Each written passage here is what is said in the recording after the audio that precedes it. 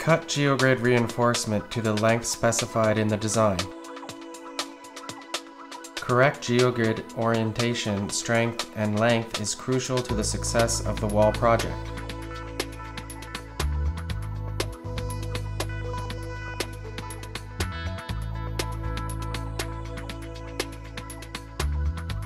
Each Geogrid length should be laid parallel and adjacent to each other, but never overlapping.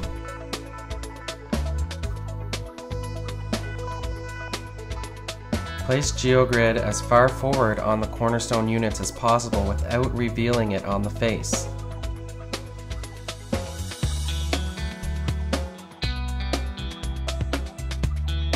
Place the next course of cornerstone units on top of the lower units and Geogrid at a half bond.